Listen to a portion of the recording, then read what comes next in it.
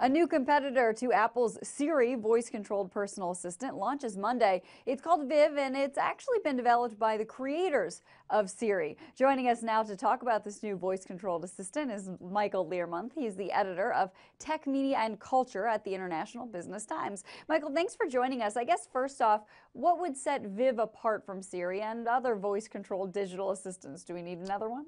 Yeah, well, this was sort of the original vision of Siri because these are the guys behind it. You know, they sold their original company, Siri, to Apple in 2010 and almost immediately realized that Apple was going to turn it into basically an extension of Apple's walled garden, you know, to connect to Apple's apps and services or just to send you to Google.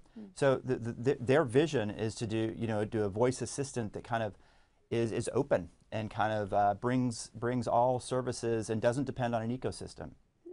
So do you think that there's enough there then to convince Siri users to make a switch? Those that maybe don't really care if it's open on the back end and just simply want to use it? I think that's a huge hurdle for this. It kind of feels like a company that was built to be bought, just like Siri was. It's a little bit hard to imagine launching a new consumer product broadly. Especially when you've got Alexa out there, Siri, you've got Google Now, Facebook bots. There's a lot of things trying to chat to you in the home right now, and not having devices and not being built into anything is a huge hurdle. So that's one of the hurdles, but are there other big challenges? I mean, after all, these voice-controlled systems aren't widely used by consumers just yet, except for my mother. She talks to Siri all the time. I think we may be slightly overestimating how much people want to talk to things. I mean, smartphones really aren't used much for calls so much as data and messaging. I think the Turing test is that could I talk to this robot as if it were a person? Is that really something we should be holding our devices to? Sometimes a conversation is a less efficient way to get information or to get things done.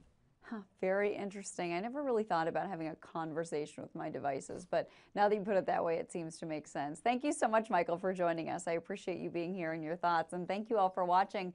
I'm Courtney Reagan. Have a great day. Hey CNBC fans, thanks for checking out our YouTube channel. Here you're going to find videos packed with all of the information that you need to be smarter about your finances. You can subscribe by clicking right here and click on all the videos around me or the I right here to watch the latest from CNBC. Thanks for watching.